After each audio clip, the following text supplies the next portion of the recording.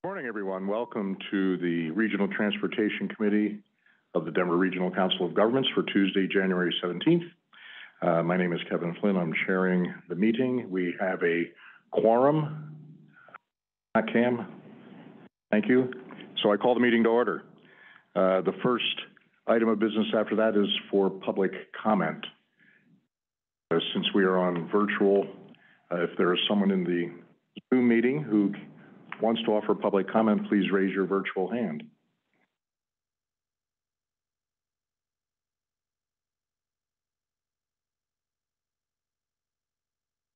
Okay, thank you very much. Next item is the meeting summary from November. Are there any comments on it? If not, we will accept those and move on to our first action item, fiscal year 2022 first year TIP project delays. And Todd Cottrell, you're going to run this presentation. I am. Thank you, Mr. Chair. Everyone hear me? Yes. So before you in the attachment is staff's report for the federal fiscal year 22 first year project delays. The adopted TIP policy outlines the expectations for the initiation of project phases, and each year a project has assigned DRCOG funding, including how to address these delays if and when they do happen. So after the end of federal fiscal year 22 in October, DRCOG worked with and then also requested CDOT and RTD to review the status of those projects that did have FY22 funding. So for those projects that did not initiate their funding and did not initiate their assigned project phase with the assigned funding by October, staff worked and contacted those sponsors to find out three essential things. Find out the reason for their delay, discover the current status of the project, and also to assist them to develop an action plan so that this project phase can go forward. So the attached report summarizes those fundings. Overall, there's 22 projects that are first year delayed. 3 of those have already been initiated and are no longer delayed. And 1 project sponsor has canceled their project and returned that funding back to DRCOG for reprogramming. So a motion this morning to approve staff recommendation would allow those 18 currently delayed projects to continue. Before concluding, I just wanted to point out a few observations from this year's report. So the number of delays this year is back to a relative normal amount, at least compared to the last few years as we were dealing with the project sponsors' impacts to COVID. And so really looking at the details in terms of why these projects were delayed seems to be a fairly equal distribution of right-of-way issues and design issues. And then another main reason stems from what we would like to call lack of pre-planning activities when these projects were first developed. So really staff is kind of working through this process in a couple different ways. First, within the 4 rounds of TIP calls for projects, we have added a section within our application that will hopefully address this issue going into the future. We have also begun the process to proactively reach out to each TIP project sponsor to begin working with them on a monthly basis to find out what their current status is. And this is regardless if that project is delayed or not. So hopefully these 2 measures will really improve delays going into the future. So at this time, be happy to take any comments or questions on this report. Just to let you know that the Transportation Advisory Committee did recommend approval. And the motion before you is to recommend to the DRCOG board the actions proposed by DRCOG staff regarding TIP project delays for fiscal year 2022. Thank you, Todd. Before asking for questions or discussion, I failed to recognize at RTD we have a new member on the RTC from DRCOG. It's Director Broom. Welcome back. I wasn't going to say that. Thank you. Do we have any questions, discussion? Seeing none. Wow, thank you, Todd. Much appreciated. Next up. We do need a motion. Oh. Can you tell I'm anxious to get out? Thank you. Let me solicit a motion from a member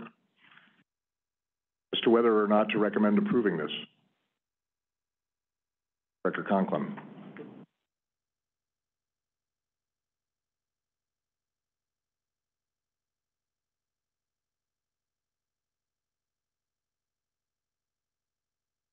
Thank you, and I believe Commissioner Stewart, you raised your hand for a second. I'll do a second, thank you. Thank you so much. Any discussion? Seeing none, all in favor, please say aye. Aye. Are there any opposed, say no. No abstentions. Any abstentions, say abstain. Hearing none. Thank you, Todd. Now this will go to the board.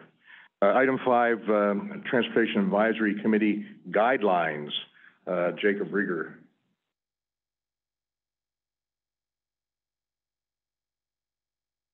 All right, thank you very much, Mr. Chair. Good morning, everyone. This item and the next item refer to committee guidelines for both our Transportation Advisory Committee and for this committee, our Regional Transportation Committee.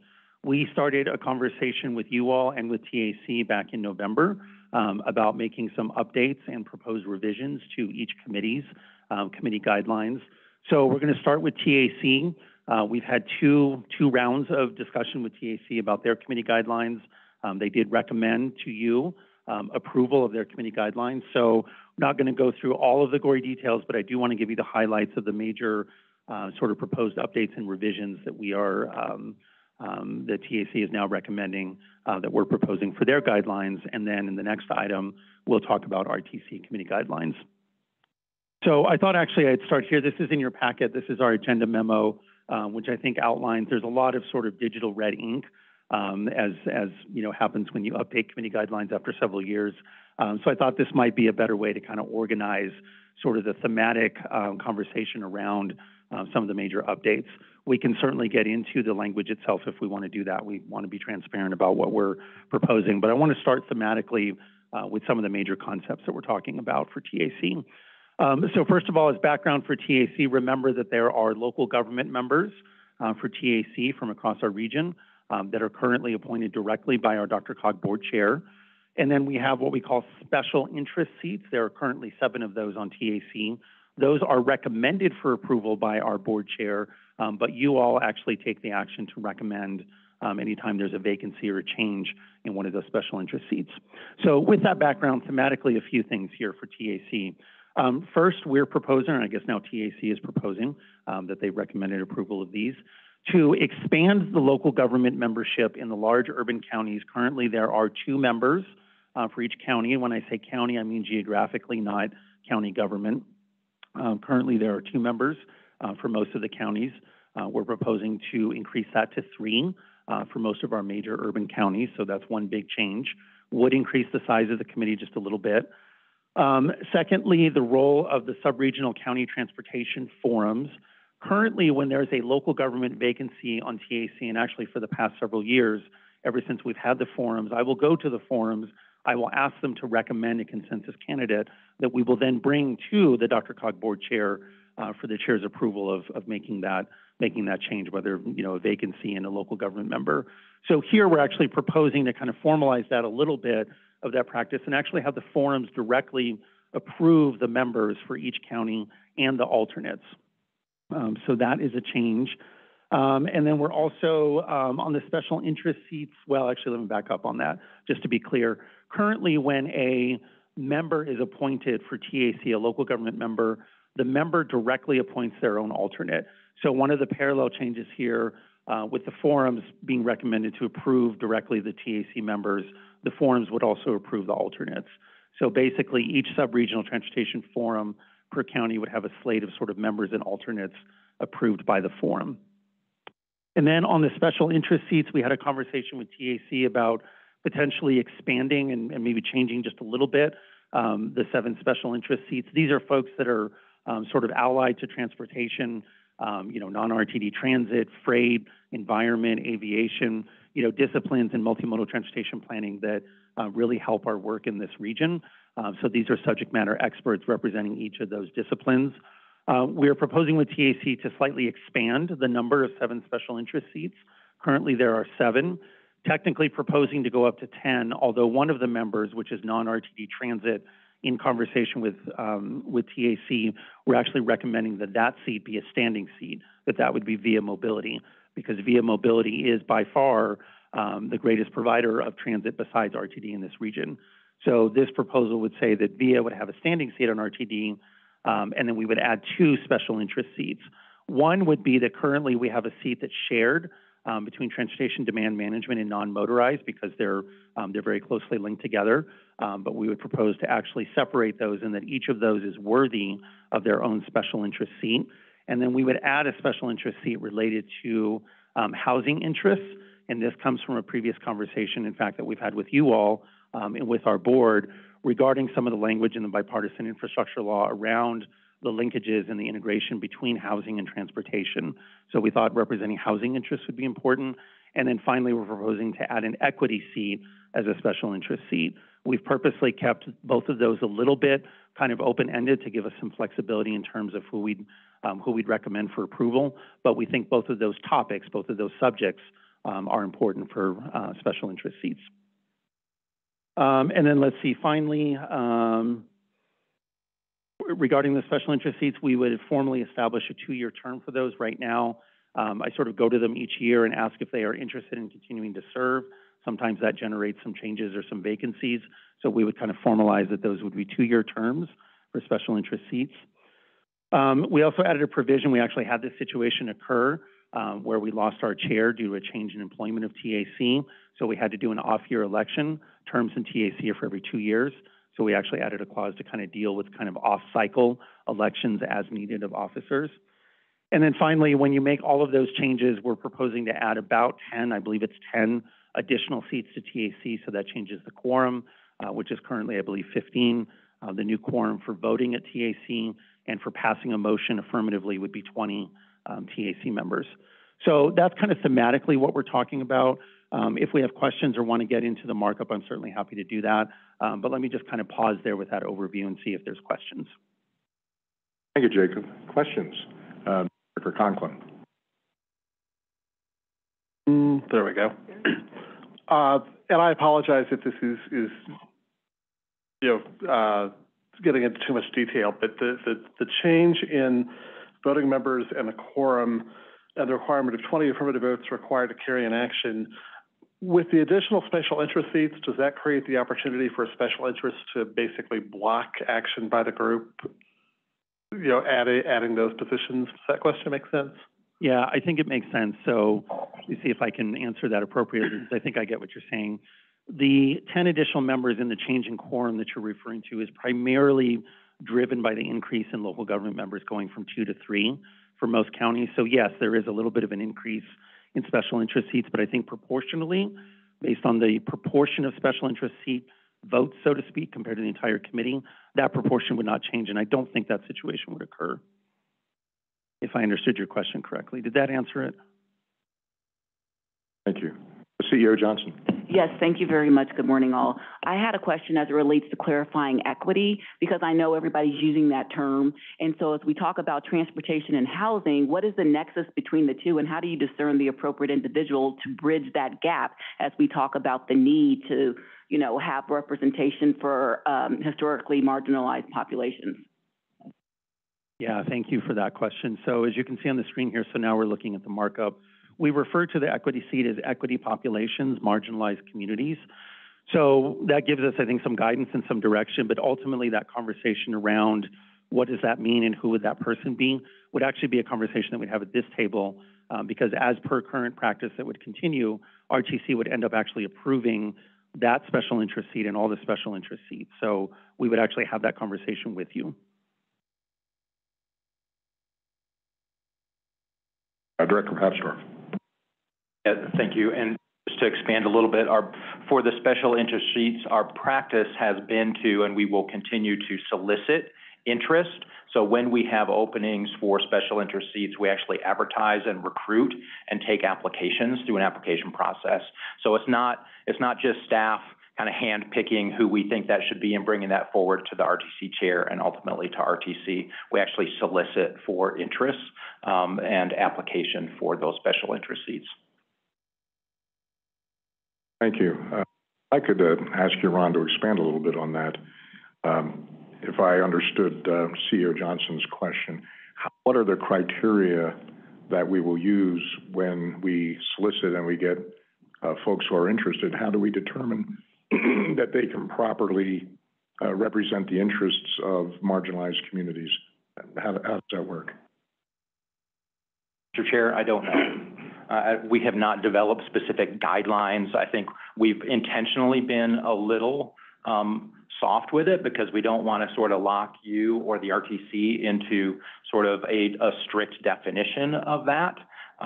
We have been doing a lot of work as an agency. We've got some federal guidance through Title VI and some of our environmental justice guidance that will help us think about sort of how we address those issues.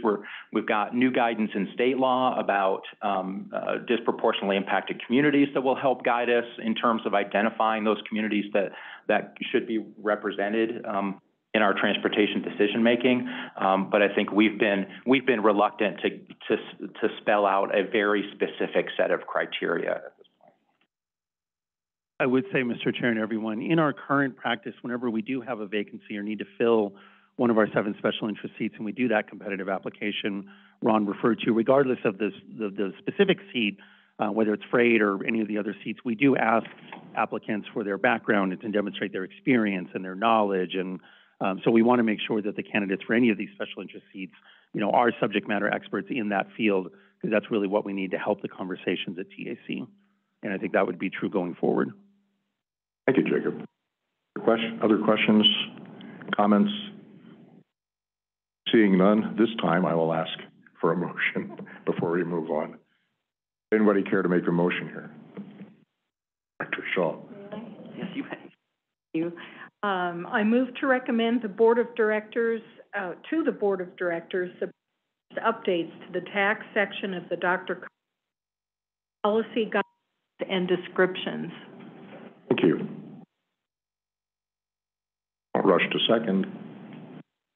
Are you willing to second that? Second. Thank you, Silverstein. Thank you. Any discussion on the motion? Director Rex. Thank you, sir, very much. I just wanted to give the committee an update on as far as process and what happens next if this is recommended today. So we're in the process. So we have a document.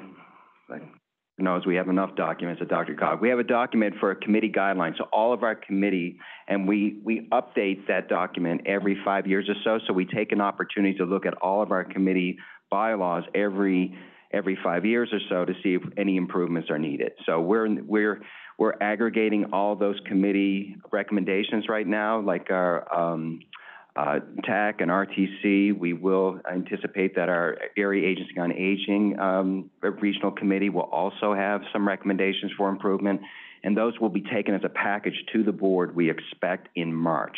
So no changes to RTC will occur until at least the March meeting. Thank you. Thank you. Seeing no further discussion, call the question. All those in favor of this motion, please say aye. Aye. Any opposed, say no. Any abstentions? Thank you. That passes. Next, Regional Transportation Committee guidelines, our own guidelines. Jacob, go ahead.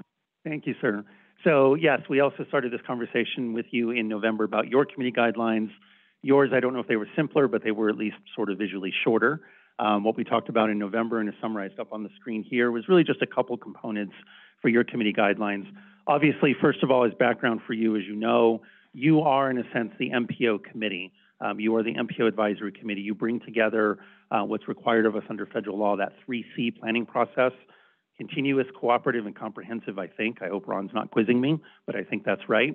And really what that means is that we bring together DRCOG, CDOT, RTD together, and other stakeholders like RAC in our transportation planning process. And this committee is the embodiment of that. So this committee obviously is anchored around the 3 agencies and some other members. So at your November meeting, one of the topics of conversation was those other members of RTC and kind of how we characterize those. That I will show you in the markup in just a moment, but that was a thematic thing that we talked about in November.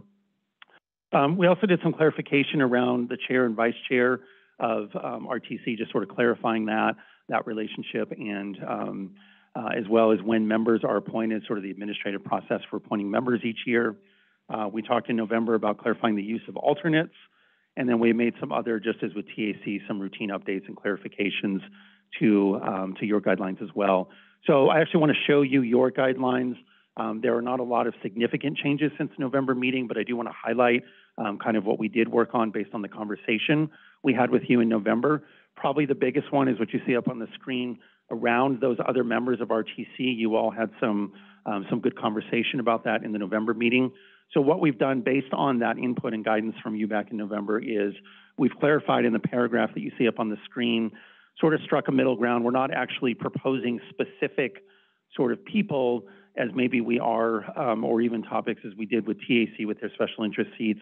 But we did clarify, and this is the big change in this paragraph, clarifying some of those thematic subject matter areas of expertise that we would draw from those other members. And this was based on the guidance you gave us around, again, just like TAC, what are those sort of allied or related subjects that are important to RTC's work and to our multimodal transportation planning work in this region. So that's probably the biggest change since November. This section down here in appointments, we had proposed this change in November in terms of carving out a specific section around the appointment of RTC members, just to clarify that. We had the language in here, but it was a little bit buried. So we've drawn it out into its own section. Here, we've just kind of clarified when that would occur. We're proposing February for the agencies, the key agencies, just to have kind of a routinized, we know each year when members will be appointed. And then for the other members, to specify that will also occur annually as part of RTC's work. And then down here, this is a little bit more administrative language, but again, just clarifying the use of alternates, which you all had talked about in November, specifying RAC as one of those standing members of RTC. And then this language down here in responsibilities, I think is largely unchanged from November, but again, it's just sort of clarifying, cleaning up just a little bit language around RTC's main responsibilities relating to our transportation planning framework document, which you will hear in the next agenda item. And then finally, a change we made since November is around quorum. We haven't changed the quorum, it's 12 members, but we did want to clarify, getting Director Conklin to your question about TAC, knowing that this committee has a mix of agency, representative, and other members.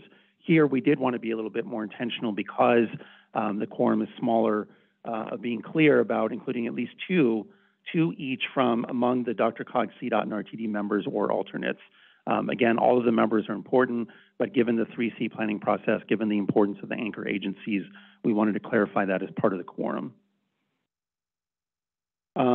So let's see, I think those are the major changes from November. So I think I'll stop there and take any questions. Thank you. Commissioner Stewart. Thank you. Am I on? Yeah. Jacob, under other members shall be appointed annually by the committee chair upon unanimous recommendation of the executive directors of DRCOG and CDOT and the general manager of RTD.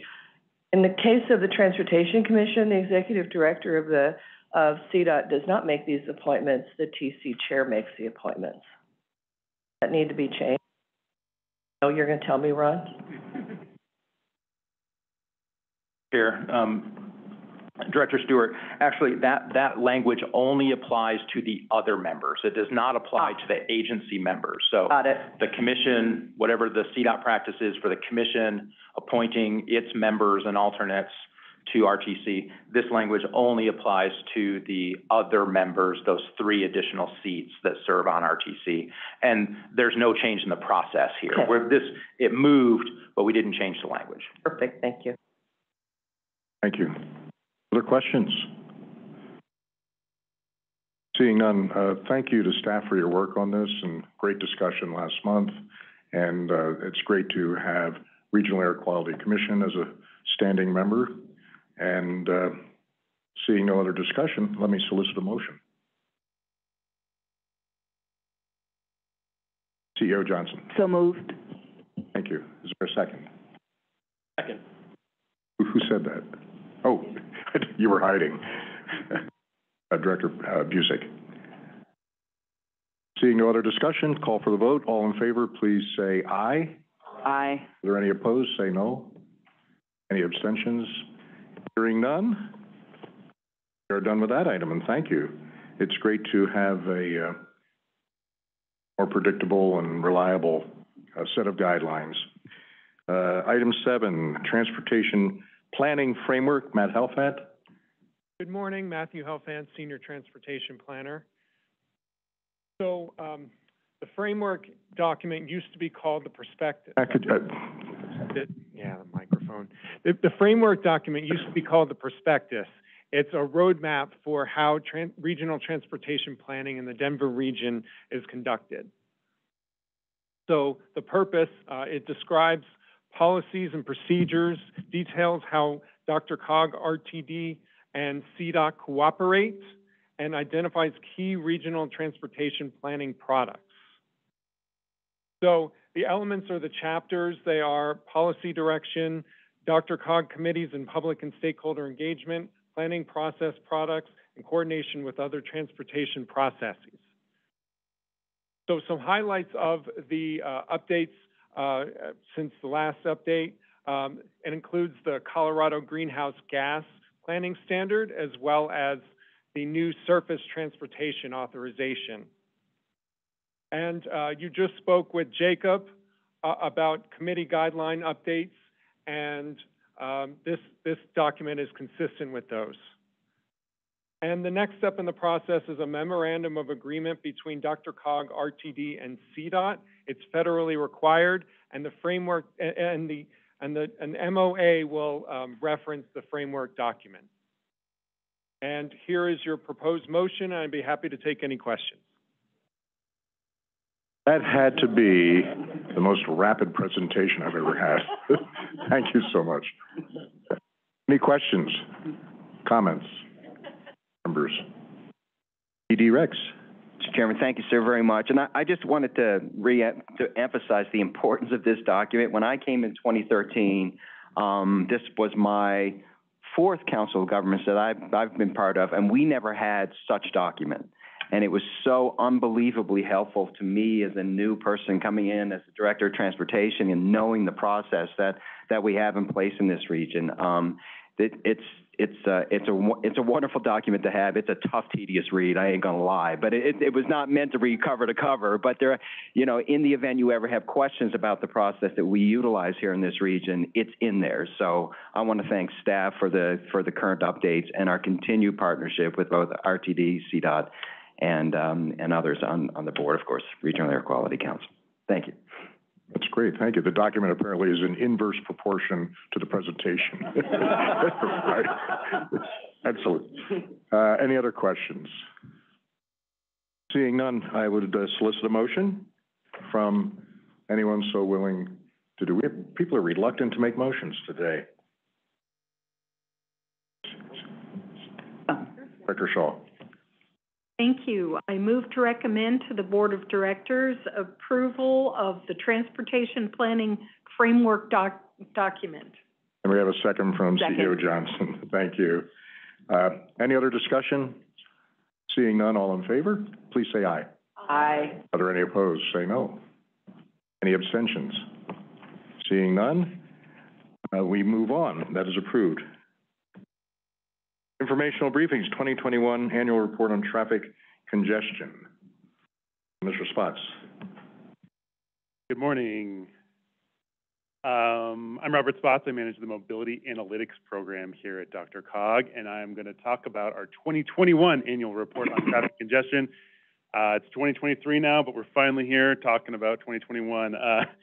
Been some crowded agendas and a busy year at DRCOG. So this is part of our federally required congestion management process. You all have a copy of the report on the desk. We have a few more if you'd like to take some extras home. But today we're going to talk about what happened in 2021. Obviously, another really interesting year coming out of the pandemic.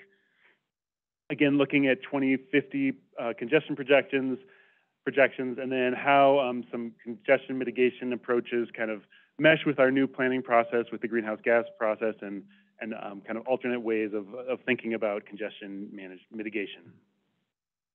Starting with those observations, in 2021, VMT certainly rebounded a little bit compared to 2020 during the heart of the COVID pandemic. But going back in time a little bit, you know, from from 2000 to 2006, we had, and before that, we had really stable VMT growth in this region and nationally. Starting around 2006, a year before the Great Recession, VMT really tapered off and leveled out for several years, kind of through the Great Recession. There was not very much VMT growth, and a relatively big rebound. I'm kind of back to that, on track to where we were before. However, in 2018 and 19, we didn't really see much VMT growth there either. And then obviously in 2020, the big dip from the pandemic. And now we're estimating that in 2021, we were about 3% less than 2019. But that doesn't tell the whole story, because through this entire time period, despite what VMT was doing, our population was growing at a pretty rapid pace. So you can see VMT per capita went down significantly through the Great Recession. And then in 2018-19, it started to dip there as well, because even though as VMT kind of leveled out, our population was still growing. Obviously decreased significantly during the pandemic and rebounded above our MetroVision target back in 2021, but has not kind of reached the heights that obviously we were pre-pandemic, a long way away from that. So VMT per capita significantly down in 2021. A little unclear what will happen in 2022 with a lot of unknowns and new trends, new observations we're experiencing. We'll kind of get into some of those trends through this report. So this is looking at some very specific traffic recorder stations. So kind of they count traffic 24 hours a day, 365. And 2019 is the baseline there in gray.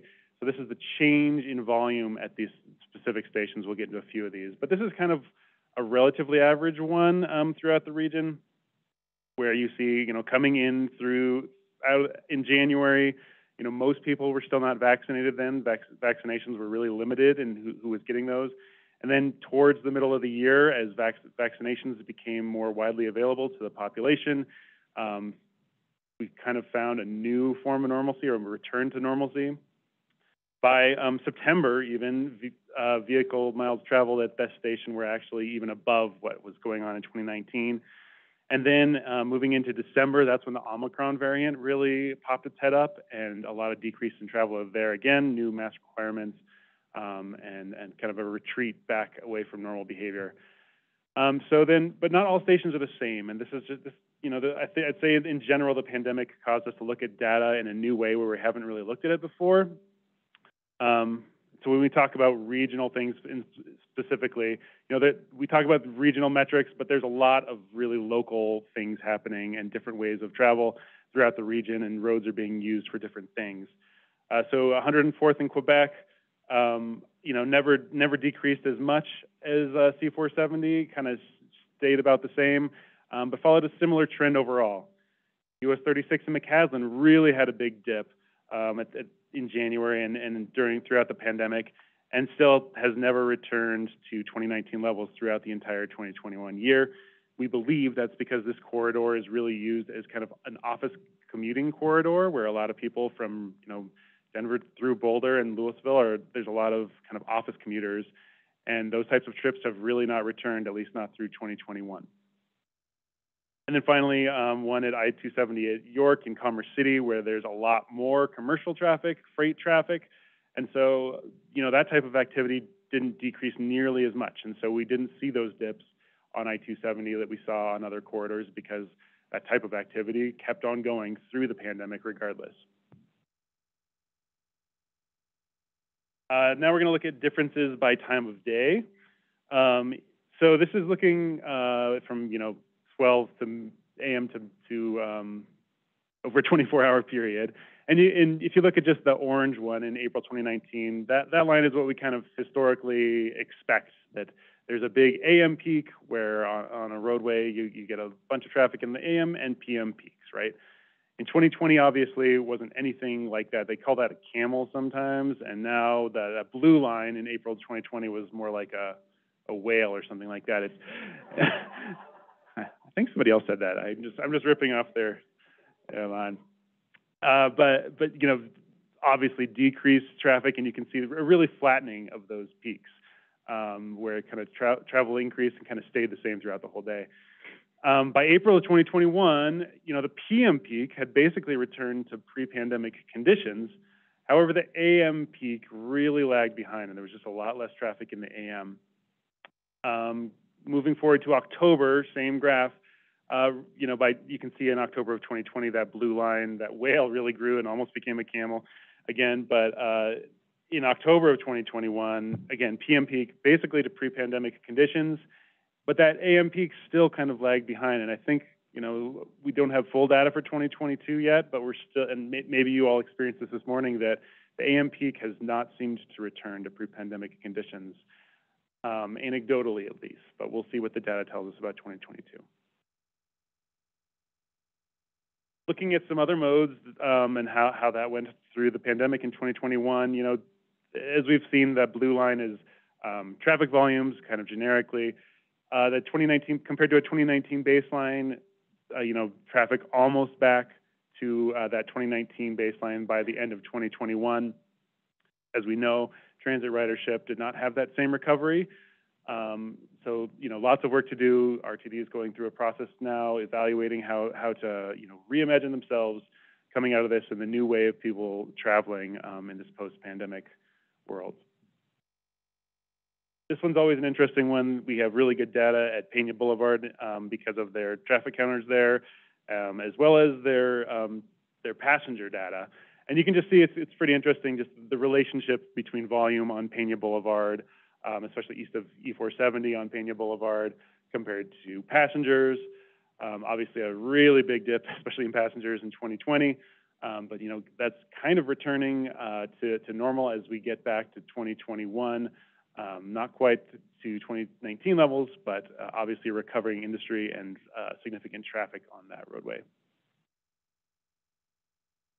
Now we're going to talk about micromobility trips in the Denver region. This is really exciting data we have.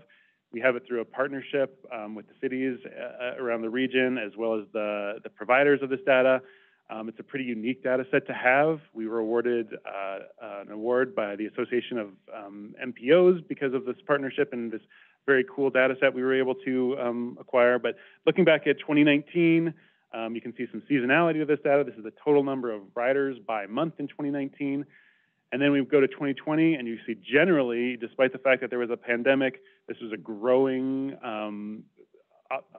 type of trip making because of the additional providers, the additional vehicles out on the road. And so even in May of 2020, basically during the absolute heart of the pandemic, we had more riders kind of using these shared vehicles that people were touching and sharing with each other because it was an outdoor thing and a growing type of mode. And then you can see really big growth in 2021 as these vehicles became even more widely available, even more options for people to find these vehicles and use them, and hopefully replace single occupancy vehicle trips or connect to other modes, non-SOV modes. Out there, and we'll move on to talking about 2050. I think 2050 has become an interesting projection for us because things have changed in the way we think about the future and our predictions. We've adjusted telework rates in our model as a result of the pandemic, which affects all things. We've now looking at 2050 through the lens of the greenhouse gas rule. And what does congestion mean when we're thinking about 2050 now in the context of those two things? We're still anticipating, another million people here between 2020 and 2050, so not as much growth as the previous 30 years, but still a significant amount of new people. And we expect, not too many new roadways, that's going to result in significant increases in congestion. So we anticipate that congestion at 2 o'clock in 2050 will be about as bad as the PM rush hour is today. Inside your report, there's this map which shows what DRCOG considers the most severely congested corridors in the region. The red ones are what we consider severely congested in 2021. The orange is the additional roadways we anticipate being congested by 2050. So we're expecting serious increases in the magnitude and the duration and the scale of congestion in this region. And it's going to require some really creative thinking to mitigate that. So we're going to talk about approaches. There's a list of kind of projects that are underway or just completed that we do anticipate will have an impact on congestion. But I think, you know, the greenhouse gas rulemaking, when you're tackling this really big problem of how to reduce greenhouse gas emissions, really informed us that there is no silver bullet to reduce greenhouse gases. The same way with congestion, it's just going to take creative thinking, you know, innovative projects, and just a wide range of projects. There's no single project. It's going to take, you know, we're going to chip away at this thing with all of our projects and everything we can do. So just to highlight a few of those, and the way we're thinking about these is, this is a really cool project that just opened. It's a dual underpass. So before on a bike path, the Highline Canal, going from the city of Denver into Cherry Hills Village there, you actually needed to cross on that yellow line. You needed to cross Hamden and cross Colorado to get across here. This project created 2 underpasses for bike peds that go under Colorado and under Hamden. And, you know, aside from obviously the safety implications of that for bicycle and pedestrian trips, it reduces conflicts between those modes so that, you know, the vehicles don't have to stop for pedestrians and bikes. They don't have to watch out for them as well. They should actually watch out for them. That was, but they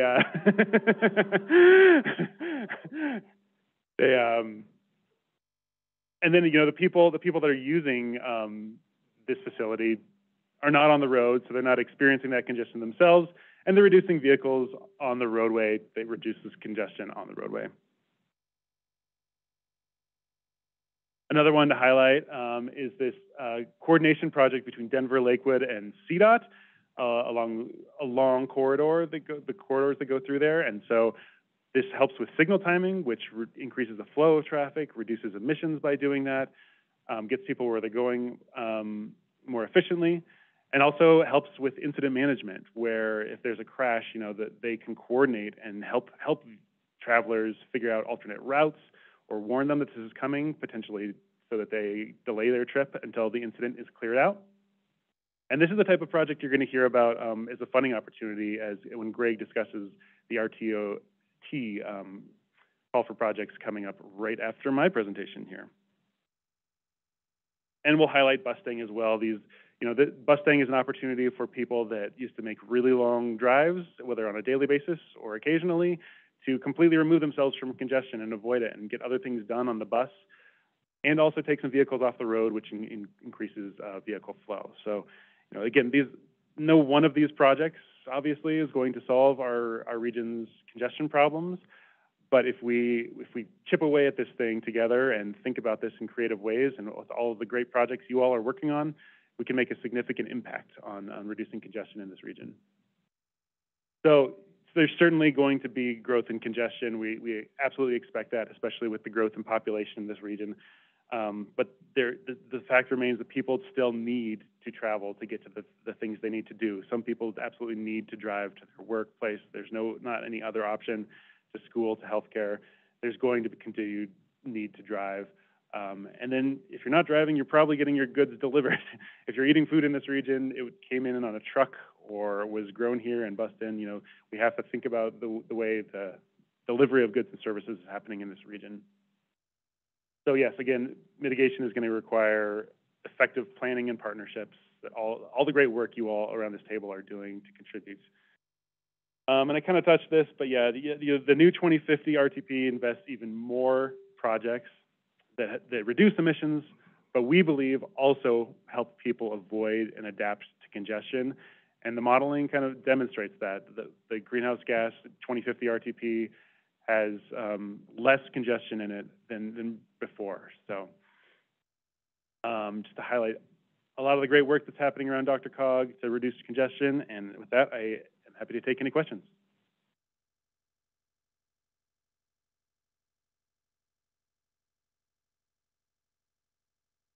I was talking to Cam. Questions? Dr. White? I actually don't have a question, just a compliment. This is one of my favorite reports of the year. I'm so glad you all produce it. I would hope maybe CDOT would do something for the state at one point, because it's just really helpful to think about what's going on. So thank you. Director Shaw. Thank you, and mine's just an observation that I had no idea how well people could get from remote places into Denver or other places through Mustang. It surprised me. I had not seen a map like that, so very helpful. And really, this overview is very helpful to show that people were out driving around during the pandemic, and we kind of knew it, but this proves it. Thank you. Matthew, thank you for this. I have a couple of clarifying questions. Well, actually, one that's got several components to it. On the slide about the 2050 population growth and congestion, the current population of 3.36 million growing to 4.41 million as a projection. Curious, where did we get those figures? Is that just the DRCOG area? Is that Denver, Boulder, MSA? What area is that 3.36 million? Good question. That is the DRCOG area. Okay. The projections in the current data is informed by the state's demographer. They gave us our county control total, county projections for each county. Okay, thank you. And then to follow on, I'm pleasantly surprised that the 30-year growth, as opposed to the 30-year growth from 1990, is significantly less, projected to be significantly less, not just in whole numbers, but if you look at it as a percentage of the whole, from 90 to 20, and then from 20 to 50, it's significant. And that, again, comes from the state demographer. It does, yeah. I'm not the demographer locally here in DRCOG either, so I couldn't speak to it exactly, but there's certainly a slowing of growth for the next 30 years. Hey, thank you. Director Papsdorf. Thank you, Mr. Chair. I'll take this opportunity. I think it would be a good lesson to have a presentation here at RTC around some of our land use forecasts. We have a team here that is really excellent at this work, does a tremendous amount of work in this area in terms of land use forecasting, and as you can imagine, has very, very important ramifications for how we as a region address our transportation needs and how we envision the future transportation needs, because it's not just the numbers, it's the demographics of those numbers. It's the aging of the population that has impacts. It's the change in household types and sizes that has an impact on our transportation needs long term. So I think we'll discuss maybe when would be appropriate to bring back to the committee a presentation from our own land economics planners talking a little bit more specifically forecasts.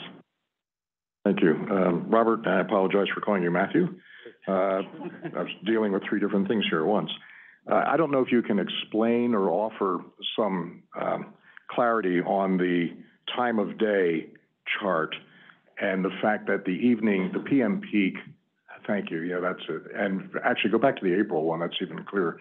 That the PM peak seems to have recovered, and in this case, for an hour or so, exceeds 2019. That seems to fly in the face of all of the reports we're hearing about folks working from home and office vacancies, especially since this is 2021, and we were kind of still in the depths of, you know, what's going to be the new work model or the commute model.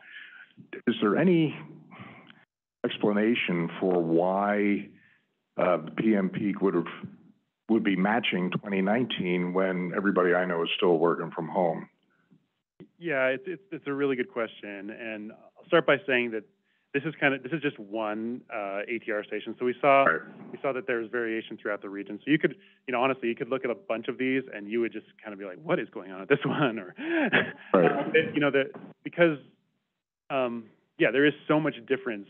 We kind of chose this one because it felt like the most representative of kind of this wide range of all these ATR stations we have that record traffic. So, there's a possibility that at this location, for example, maybe this roadway is reaching its basically capacity at the PM peak, and it's kind of gotten back to that where it's reaching the PM peak capacity of the road, where it can't really take much more than that 7,000 per hour, just as an example of what may be going on here. Otherwise, there might be something at this facility that just makes it that makes people travel during the PM peak for whatever reason it is. and not so much during the AM peak. But generally speaking, it's been a national trend that the AM peak has not returned to its normal pre-pandemic conditions. We talked about this on Friday at the staff meeting about, well, perhaps as the day goes on, and especially as people stop working, even if they're working from home, they head out and do errands that they couldn't have done maybe when they were working in an office. So there are more trips. Yeah. You said the per capita VMT is lower, so they're obviously shorter trips. Maybe run to the store or pick up the kids from school or something like that. I'm also curious that the AM peak, although it's recovering, seems to have significantly less volume than the PM peak, which implies to me that people are leaving in the evening and not coming back in the morning. So is there an explanation for that? Yeah, I think that the second part of your first question relates to that I was going to say is that, you know, a lot of trips are not commute trips, right? Commute trips, especially to an office commute, are a relatively small percentage of trips and VMT in this region. You know, you've got just thinking about freight and people going to school and healthcare and shopping and all those things. So people commuting to offices is, we think, you know, less than 10%, significantly less than 10% of. To begin with. Okay. So. Thank you. Thank you, Robert. Any other questions? It's really been enlightening. ED Rex. Thank you, sir, very much. Robert, will you go forward a couple slides? Yeah, that one there on the transit ridership one. Understanding that this is data from 2021, I just wanted, I know CEO Johnson or maybe Mr. Welsh might want to comment that I know there are some promising signs as it relates to ridership over the last several months, and I just want to know if you wanted to comment on that. Yes, thank you so much, Executive Director Rex, for posing the question. We've seen some uptick, and as we've seen just across the country holistically, that there is the great probability that we won't recoup about 20% of transit ridership pre-pandemic. And as we look at the ridership, we've determined that there has been an upswing in off-travel peak times, people going to sporting events, different social gatherings, and things of the like. So it's indicative of what we saw relative to those vehicle miles traveled. Same aspect in the sense that people aren't using transit traditionally to get to work sites because they're leveraging teleworking, but we're seeing it in other aspects as we're human beings and we like that social interaction, and that's clearly what we see going forward. So it'll be interesting to see, and I'd be remiss not to state this since I have the floor. It's interesting how we keep looking back at 2019 and we're now in 2023, and as we look at trends for 3 years, as we go forward, we can now draw a line in the sand and say this is what the norm is going forward and ascertain what we're trying to achieve relative to transit uses just holistically. And Mr. Welch, I don't know if you want to opine on anything further, but please feel free. Thank you. Thank you. The only thing I would add is that our ridership trends between the bus system and the rail system are not heading in the same direction at the same pace. If you look at our bus system, we're experiencing some very promising signs. Actually, you know, the core, what we would call our core now of the bus system has actually stayed pretty stable even after the pandemic. The rail side, though, is posing more challenges, particularly light rail. So we anticipate that we will be looking at creative strategies on how to approach those two differently, because while that trend looks simple, it's much more complex than that. And I think if we recognize we probably accelerated teleworking by maybe 10 years in the last 2 years, that's had a much more profound impact on part of our system than it has on the other. But we're really excited about where we're headed on bus. Thank you. Mr. Papsdorf. I think those are really interesting observations. One way to start thinking about light rail is just because of that past investment in that light rail system, that excess capacity in the system might give the region some opportunities to think about sort of development around station areas around those light rail stations to fill some of that capacity, right? We have made major investments in that system, despite the fact that the growth rates are anticipated to be lower over the next 30 years. There's still a significant amount of growth that's going to occur in this region. And so what the light rail system does is provide us an opportunity to think about how we can accommodate part of that growth to take advantage of that part of the transportation system. Thank you. Any other questions? If not, thank you very much, Robert. Appreciate it.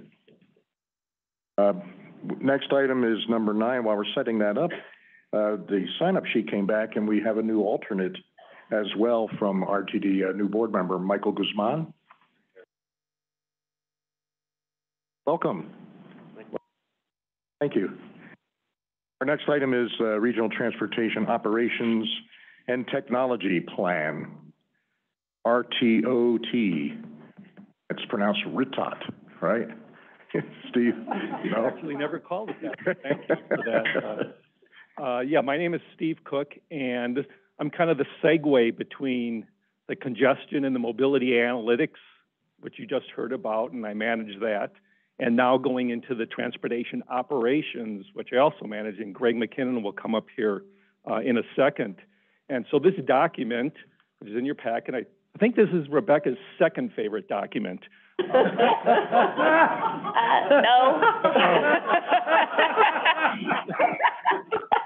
All right. But a very, very, very important document, as dry as it might seem, but it really gets into the day-to-day operations that are so critical that the public, much of the public really doesn't understand the thousands of people that are working either at the transit agency, at the DOTs, in public works, that are out there, out tonight snow plowing. They're going to be doing all these people from a regional standpoint and a local standpoint are helping the transportation system operate. And that's one of the things where this document goes into several items and initiatives that Greg will talk about in a minute that are just so important for these day-to-day things, and then bringing in the technology aspect. One thing we always note that, technology in and of itself, is not a solution. It's a tool that can help you do some of these different operational improvements, getting information out to travelers, responding to incidents. Very, very critical. I'll just do one more slide before I turn it to Greg, but the perspective of this is there's over 15 million trips made per day, and that's all modes, all types of travel. 13 million of those are in motor vehicles, whether you're driving or a passenger. Over 2 million actually of pedestrian and bicycle trips every day. 10 million vehicle trips. That's what creates the 80 million or 85 million VMT, vehicle miles traveled per day, that Robert was talking about a minute ago. A lot of congestion, as was discussed earlier, and probably most critically is the crashes and incidents. And that's, I think, the one element of the operations plan, all the daily operations, is getting that response to incidents, dispatching of emergency crews, then getting the traveler information out there, getting the information to all of us so we can decide, well, should we change our route? Should we look at our phone, see what Google or Waze is saying about this incident?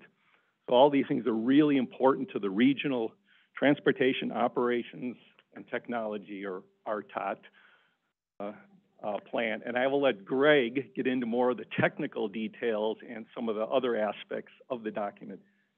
No action today, information today, action.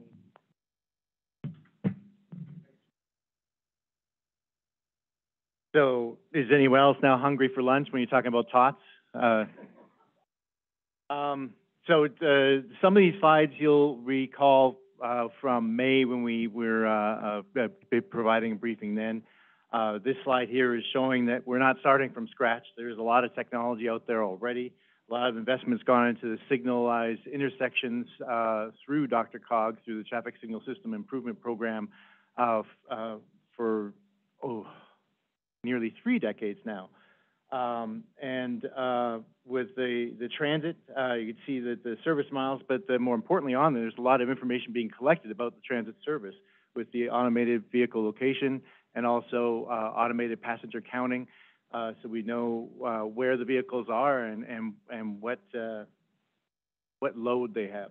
That's probably not the right term, We have a lot of traffic cameras that allow the operators to understand what's going on the network, and that's aside from the security cameras, and it was largely on the transit system for things are safe.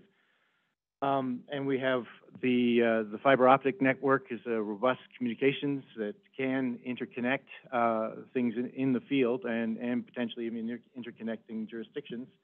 And moving on to other technologies where there's nearly 200 intersections that have bicycle detection to determine when to bring up a special phase during the traffic signal cycle. So this is the graphic that we used last time to describe what we have for the strategic plan. We started out with vision and goals, developed a set of objectives, and then in the vernacular of the regional ITS architecture, a federally required document that we have to prepare. We created an operational concept, basically describing the roles and responsibilities of how we'd like to be able to collaborate as a region, all the different modes and all the different jurisdictions working together.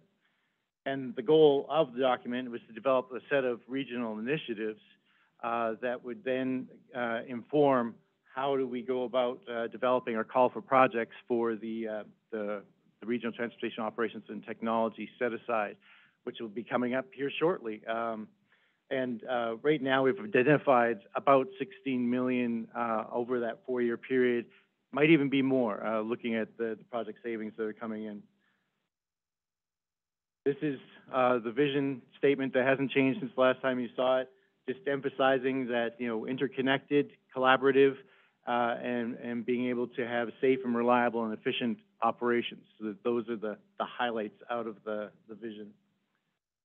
The goals directly connect with those items there. The efficient and seamless travel is for all modes and being able to connect them, and travel time reliability is meeting our travelers' expectations, making sure that from day to day they are getting the same experience that they had the day previous. So here's some of the new stuff that you'll see in the document, the objectives, where the safety is the highest priority, improving safety, reducing crashes, fatalities, and injuries. We are emphasized improving transit operation performance. It's mostly a reliability aspect to that. Improving operator and traveler decision making. I think that was a comment that came from this group last time, but that's basically meeting the sense of what we're trying to achieve here is to be able to provide the information to both the operators and to travelers so that they can make the best decisions possible for the travelers to meet their mobility demands, and for the operators to provide a safe and efficient and reliable services. Improving the air quality and reducing transportation-related emissions is an objective we've been carrying forward from the very beginning of the Traffic Signal System Improvement Program. And increasing trip time reliability for travelers. It is a goal, but we also made it an objective. It's something that can be measured, and so we want to be able to track that and report it. The other thing we want to do is to not be part of the problem. So we want to make sure that the operating the systems themselves are not causing delay or disruptions to our customers. Part of that is making sure that the infrastructure is reliable and available. Those are terms of art. You want to make sure that the system isn't broken. It's well maintained. We have the next three are the incident management related, reducing incident duration and disruption, the occurrence of secondary incidents. That is strongly related to the one above. The longer the incident exists out in the field, the greater the chance of a secondary incident and extending the disruption and causing more personal injury. And then there's a new focus on emergency responders struck by that's making sure that our responders are safe in the field and making sure that the actions that we take are protecting the people in the field, and poor decisions aren't made during a response. So here are just a couple graphics, and all you can see are color splotches, I know, but I think it's still meeting my my intent. So in the report, we took a look at the current status of what we have in the system, and there's a physical component to it, and there's what we do with it. And this is showing some of the physical inventory. On the left, we have arterial traffic cameras that provide the operators a visual of what's actually happening in the field, greater situational awareness. But you can clearly see that there's dense areas and sparse areas. So there is a need for filling in some of those areas because there's a lack of situational awareness. The other diagram with the multiple colors is showing our traffic signal systems. We have signals all over the place, over 4,000 of them, but there are multiple neighboring systems that are different manufacturer and may or may not be compatible if we're looking to integrate those systems. In the past, this hasn't been an issue because we came up with a set of objectives where we were able to operate the systems independently, and with our assistance here at DRCOG, have good signal timing going across jurisdictional boundaries. But now, and it was expressed in the last presentation, there's an opportunity to interconnect the systems and provide greater awareness for the operators. And that was the example of CDOT, Denver, and Lakewood. They have a like system. It's I won't name the product name, but it was an easier option to be able to connect those systems together. It's going to be a greater challenge to connect systems that are foreign to each other. So this diagram, I keep coming to it because I think it's highlighting the important parts, and when we get into the next few slides where we talk about the initiatives in the report. But this is the theme, the whole purpose or the core to what the plan is putting forward, and it's being able to share information and do something with it.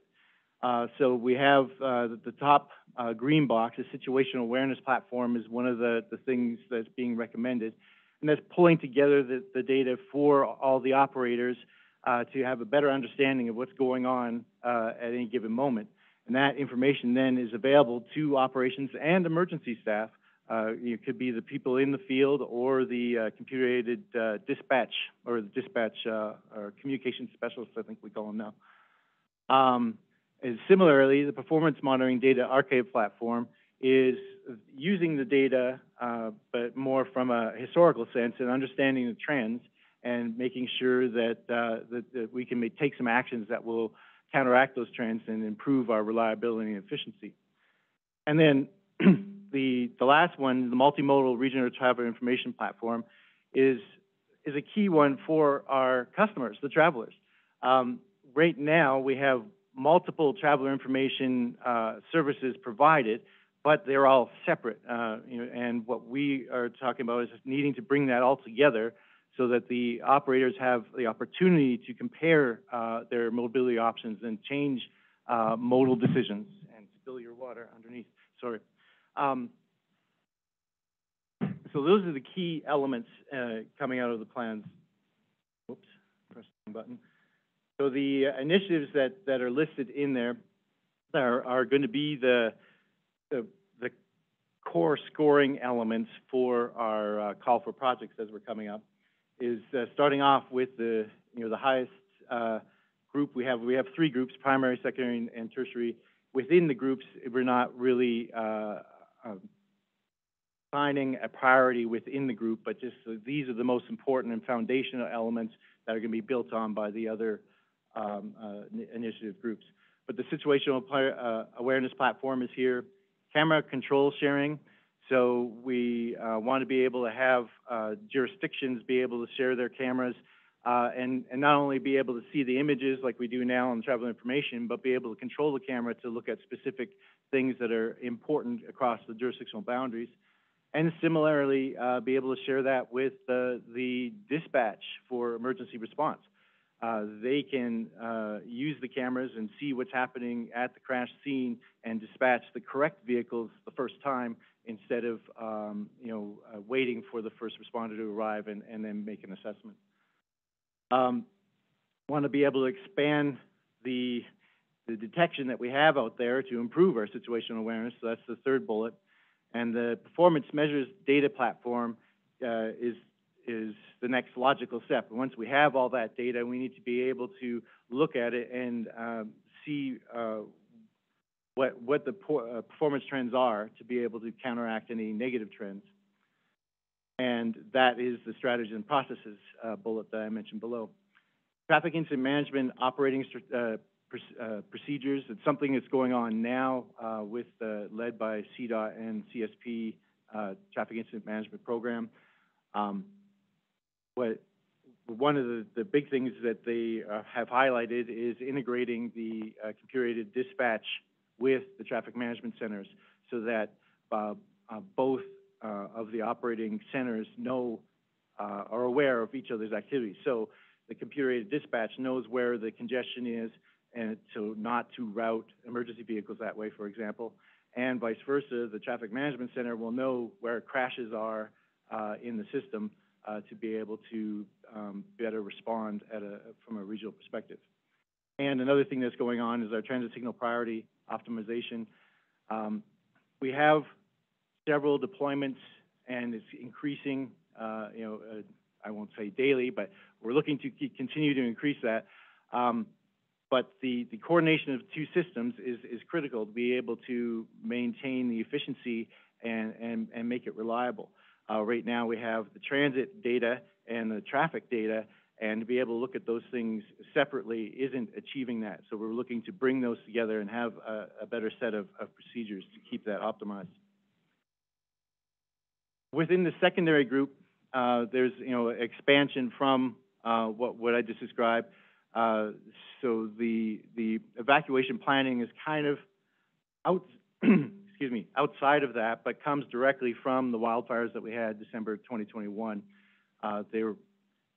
There was a lack of awareness on the operator side of what evacuation planning that we had. So we want to make sure that that's something that will be in place for any future instance, and that what would be supporting that, but also in just day-to-day activities, is coordinating the travel information messaging between agencies.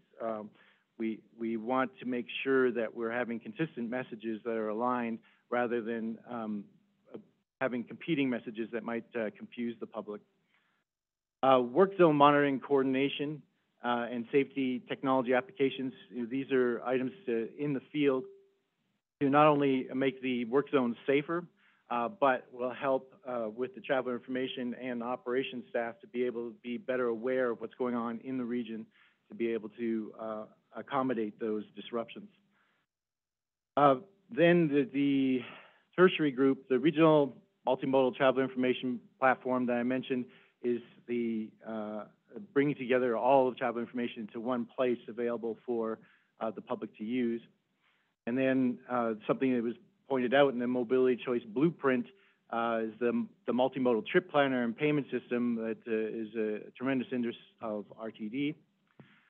And the continuity of operations, so let's skip down to that one, is related to our evacuation planning, because that was an experience of one jurisdiction where they lost access to their traffic management center during the wildfire.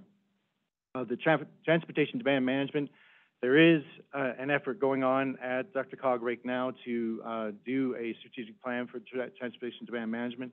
So don't have a lot to say about that, but there is related support. Some of the things that have been identified for transportation demand management uses technology and tools that are already available. So we just want to make sure that the connection between the operations and the demand management planning will work together. So that's a quick run through. You can read through it at your leisure. Like Steve said, we'll be coming back for action at the next meeting. But my conclusions here, and it's repeating some of the things that Steve said, is that the real-time data is essential for achieving our goals and objectives that we've been talking about, not just in this document, but the documents leading to it. We need to be able to collaborate and integrate our operations, not only the physical collaboration and interconnection of things, but be able to come up with procedures to work together on a day-to-day basis. And like Steve said, we got to recognize technology is not a tool, is a tool and not the answer. We need something to help our staff to be able to provide the services that they're providing. But we also have to recognize the capabilities and needs of each jurisdiction and agency vary. So we have to be able to accommodate that to be able to continue the collaboration.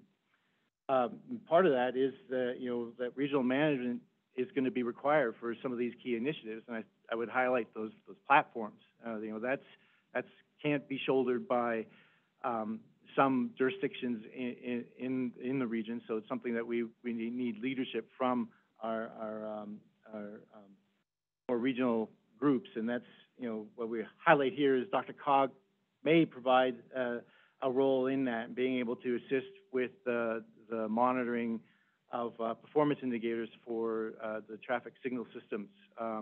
It's kind of an evolution from what we've been doing now, where we provide traffic signal timing support for the local jurisdictions. And now that support's going to evolve from actually going out in the field, but to just analyzing the data and making recommendations from that data to provide support. That's my quick run through and conclusions. Available for any questions. Thank you. Before we go to questions, Mr. Pap. Thank you, Mr. Chair. First of all, I just want to express gratitude and thanks to Greg and his team for leading this effort. This is like most of the regional planning efforts that DRCOG undertakes. This is not DRCOG. This is us collectively. This is all of the agencies and the partners that operate this very complex system in this region. All aspects of the system really have to work together for us collectively to be able to optimize the performance of the system.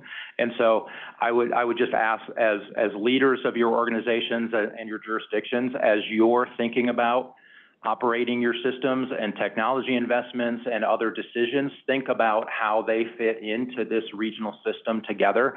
It doesn't do any of us any good if one part of the system is operating really, really well, but it's not working in concert with other parts of the system. And that's why this document is so important. That's why we believe it's so important as a region for us to continue to work together. So I just want to emphasize the importance of this. It can feel, I think, a little dry, a little sort of removed from sort of what we think about from a policy standpoint, but there are really significant policy decisions that our local jurisdictions make, that our agency partners make, that really impact our success as a region in terms of operating the system. So again, thanks to Greg, thanks to all of your staff that work with our staff in the operations realm.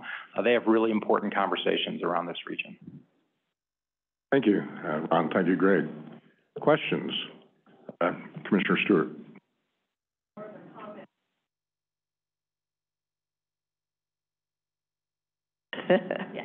Comment about how impressive this is. Bob Room and I were talking, I don't know, a couple of months ago about the old days when we were both on DRCOG, the 1990s. And how something like this wasn't possible because technology wasn't that advanced. I didn't have a cell phone in those days. And so to watch this transform how we deal with these challenges, really impressive. And out of the document, it's great.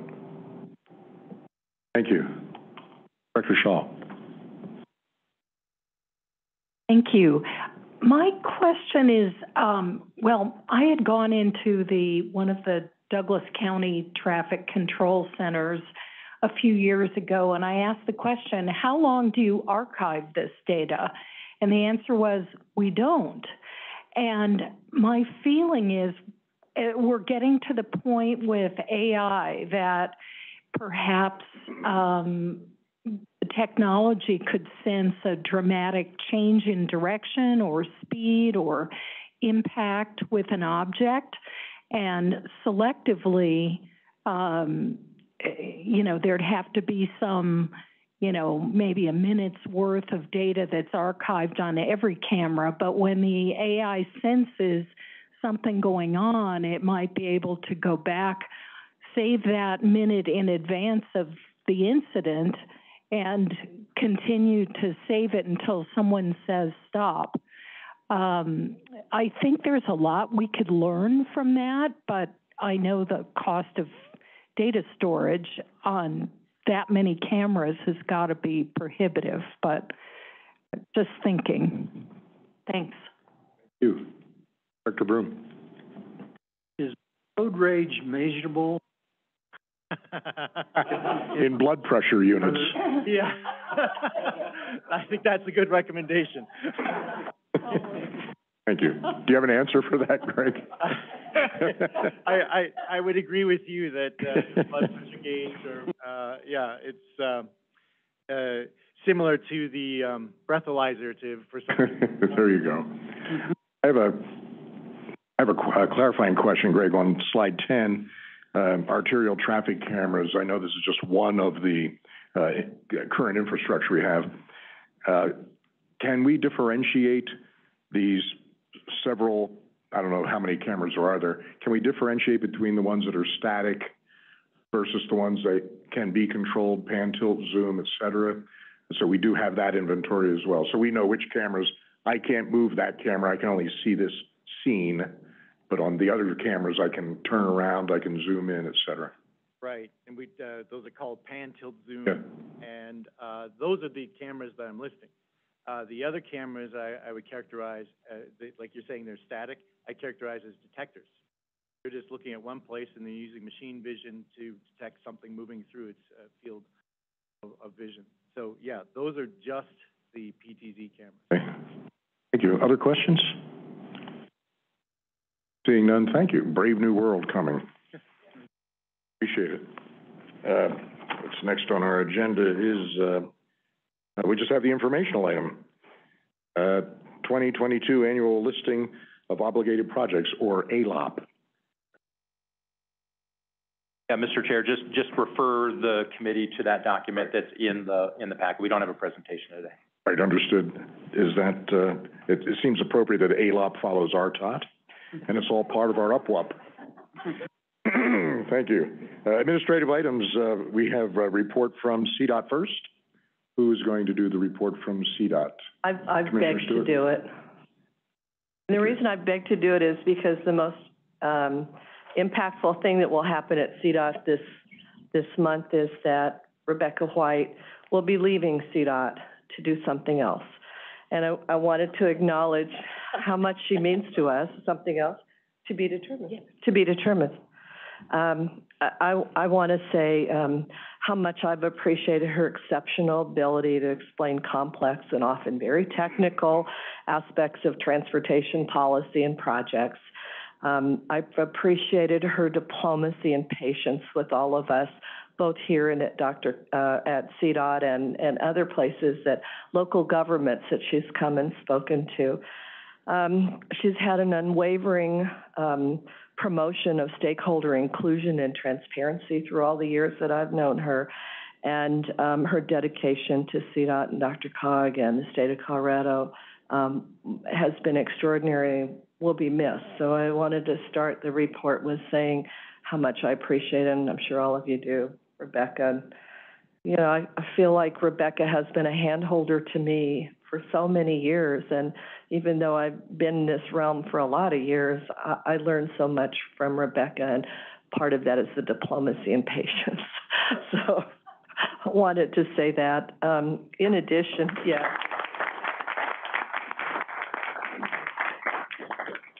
In addition, Rebecca this morning sent me the report that I'm to make today, and I'm really going to miss that. Really going to miss that. I think it's interesting that our TC Chair, Don Stanton, had the surprising prescience to make sure that this time we have a TC meeting tomorrow, that it's going to be virtual and very short. He must have known this big storm was coming, and I'm going to talk to him later about how he knew that. because that's, tonight, I guess, and tomorrow. And so we'll have a very short meeting. We're going to talk about the grants update.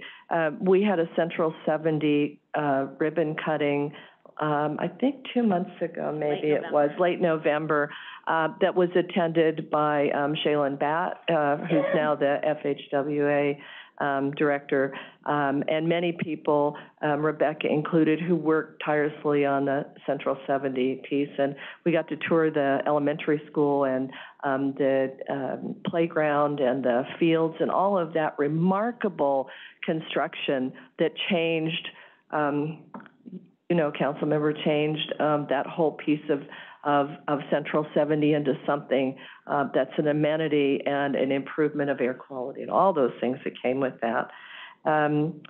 We also will be talking about a toll equity program, and another personnel change at CDOT is our chief engineer is retiring, Steve Harrelson. Been with CDOT. Steve Cook's mouth is like, he's been with CDOT for a very long time. We knew this was coming. He told us a while back that he anticipated retiring in January. So big changes at CDOT, lots of work still to do, and appreciate that. Anything I missed here besides, for goodness sakes, if you don't have to drive during this storm, please don't do it, and be safe. Thank you. Other CDOT comments? General Gein.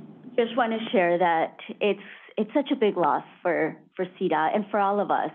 So truly appreciate all the work that you've done, Rebecca. I know that you leave very, very big shoes to fill. And so we trust that everything that you've done to support us will continue to pave the way, but it is a significant loss nonetheless. Thank you. If this were a Dean Martin roast, you'd have the floor right now. So Rebecca, do you have anything? First of all, thank you very much for all your service to us here at DRCOG. I'm just embarrassed, but thank you. I will miss this group. I'll miss DRCOG quite a bit. I've learned a tremendous amount from both sitting back there for many a year in my time as CDOT and then being able to join the team.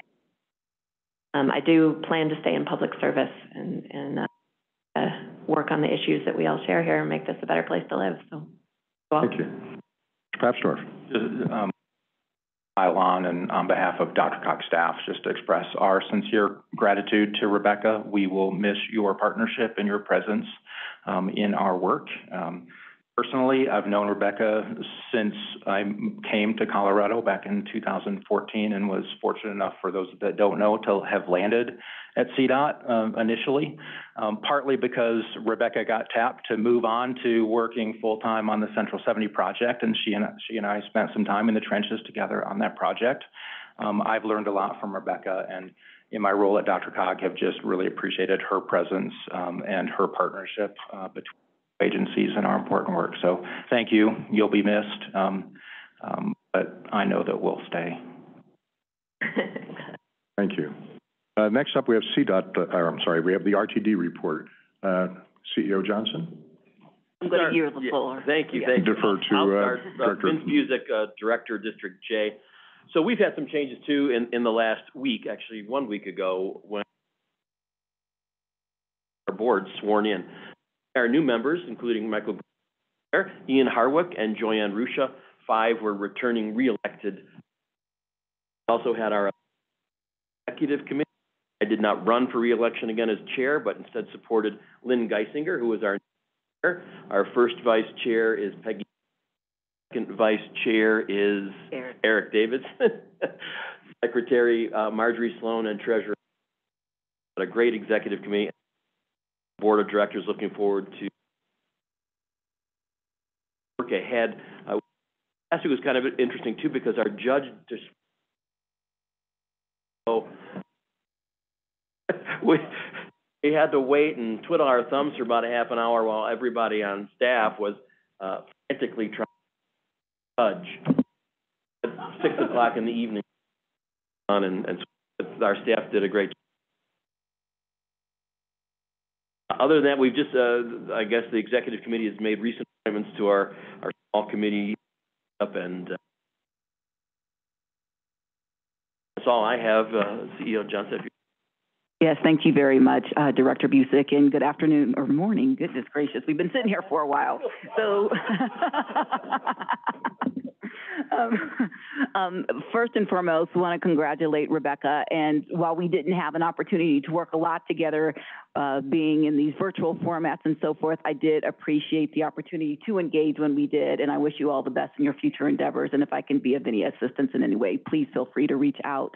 I'd like to once again congratulate our returning board members and our newly elected board members.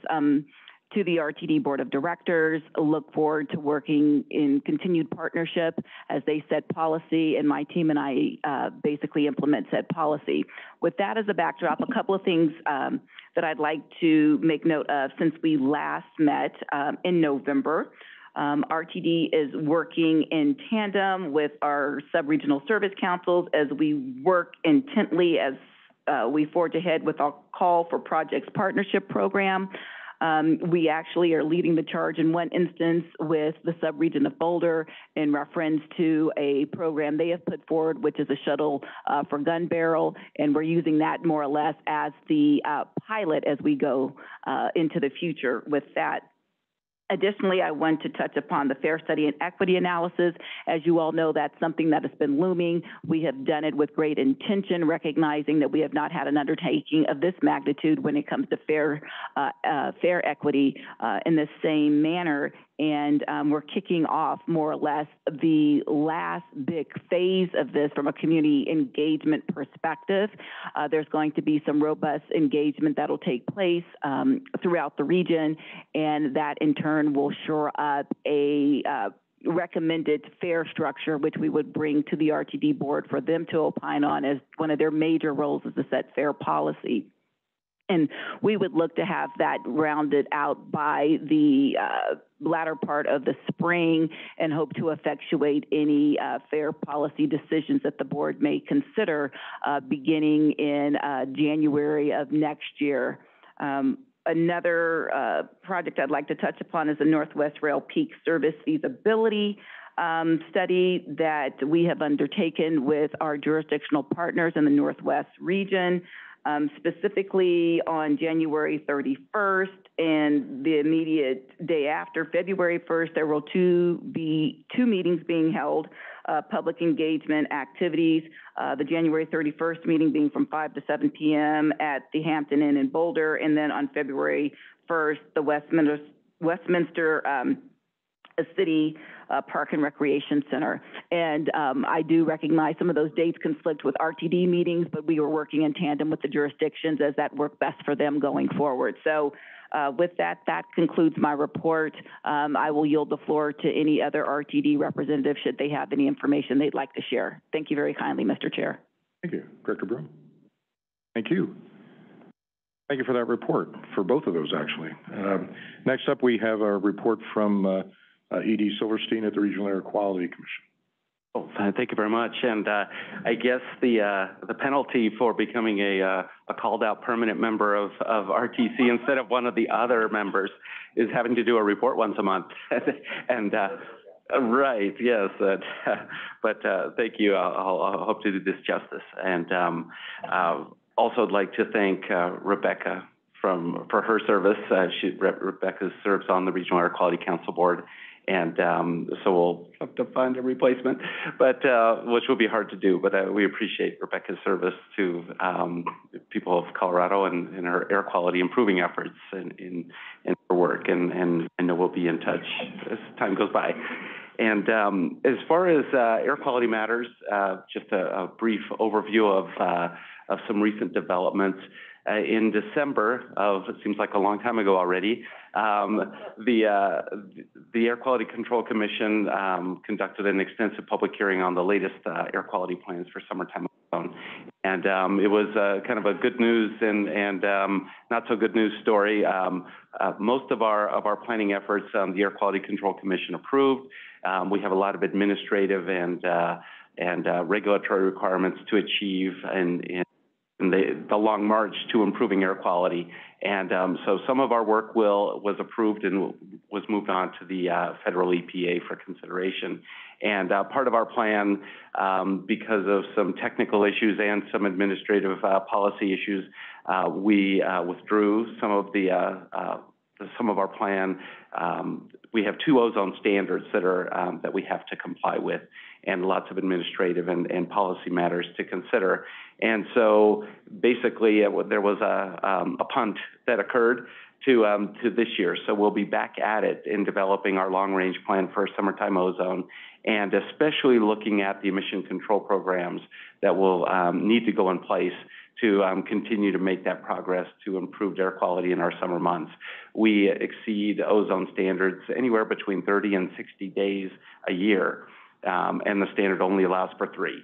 So that tells you the work in front of us, and it's really in front of all of us because every one of us contributes to the problem, and we're all part of that solution as well. So we'll be conducting intensive stakeholder engagement processes this year and into next year, I'm sure, to come up with the next round of recommendations for air quality improving strategies, both voluntary and regulatory measures. And so you'll be, I'm sure, hearing about those. We invite all of you to participate in our board meetings and in our committee meetings that we will undertake this effort, and it's all on our website at raqc.org. So please follow us and have your staff, your teams participate. Give us input because we need ideas. We need to know what to do and what to recommend as we continue. I think that's enough. So thank you. Thank you. Any questions for Mr. Sawyer? Thank you very much. Seeing none, I have a couple of items here. First of which is if you parked in the building, CAM has the passes to get you out of the gate. And the other announcement is to follow on the advice from CDOT. DRCOG will conduct Wednesday's board meeting virtually. We're going to put out the notice. We need to do a 24-hour notice, so we made the decision today that we would do a virtual meeting tomorrow. So I don't know if the forecast is still for 5 to 10 inches in the metro area, but let's remember that we have directors who come in from far away, Georgetown and Lyons and Bennett. So we'll be virtual tomorrow night. Thank you for adjusting to that so quickly. Any other members have any items for our information? Seeing none, our next meeting is Valentine's Day. Feel free to bring me candy and flowers. But with that, we're adjourned. Take care.